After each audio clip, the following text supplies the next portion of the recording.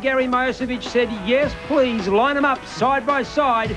So the Jet Dragsters here at the Quint Motorplex promises to be a big show. Chuck's very impressed with Gary's driving and also very, very impressed with this facility. I have to be totally honest with you. It's one of the most beautiful tracks that I've ever raced on, bar none. And that's including some of the big tracks in the United States. This track is very nice, very smooth, and it's got a beautiful shutdown area where it actually heads uphill a little bit and helps in the braking area. For those people who don't know, you've actually got quite a bit of drag racing experience behind you, don't you?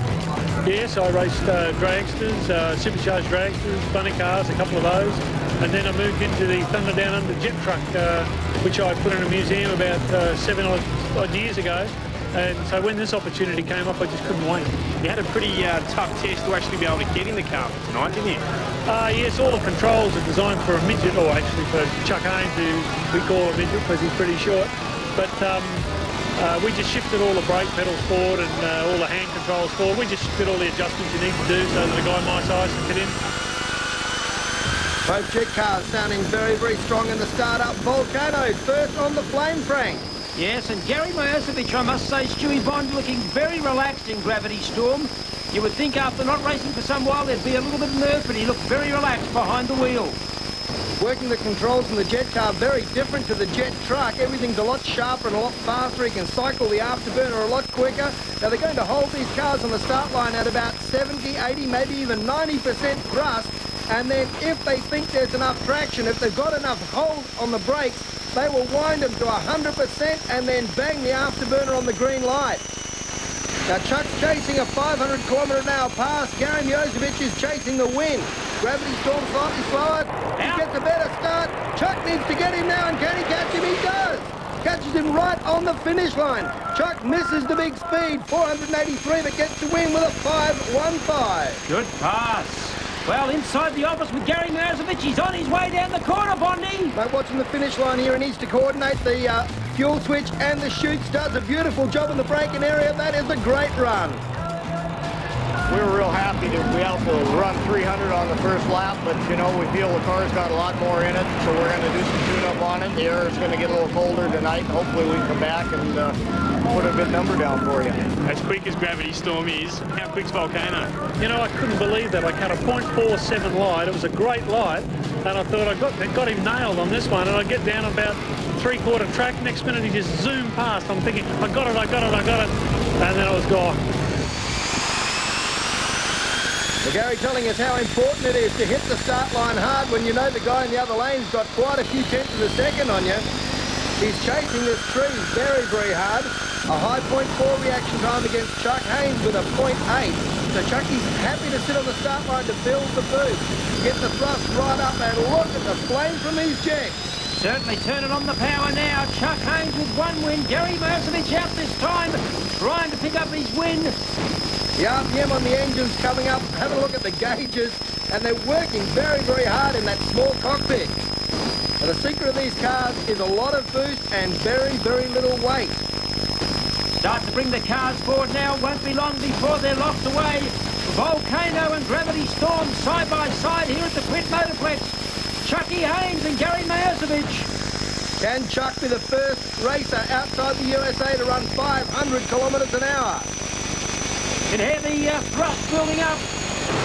They're taking another step up. Miocevich once again gets the lead, but it's a red line. Almost impossible. A .3 on a Pro Tree, and Chuck nails him on the finish line.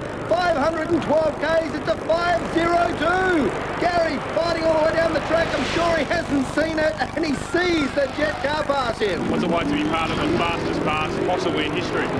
Oh, that was absolutely unbelievable. I thought that I knew I drilled a good light, and a .394 light on a Pro Tree is pretty sharp, but to have him still pass me just before the traps, and at the rate he passed me, I just couldn't believe it. You know, I thought he might come past a little bit quicker than me, but absolutely flew past. Chuck, what an amazing run! What a lap!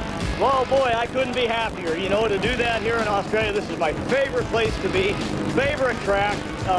People don't realize, you know, the car is great, but it takes a good racetrack to do that, and we got it both. We had a great car, We're still hoping to get in the fours, but what a lap. That's a career best for me. I couldn't be happier. My hats are off to all the people at the Motorplex in this wonderful city of Western Australia. I mean, I got to tell you, this morning I got up, I went for a walk down by the Swan River, and I had to pinch myself because I'm so fortunate to be able to do this, you know, to be able to make a living and to come out into this great country and the sunshine and the warm weather. I mean, it's great.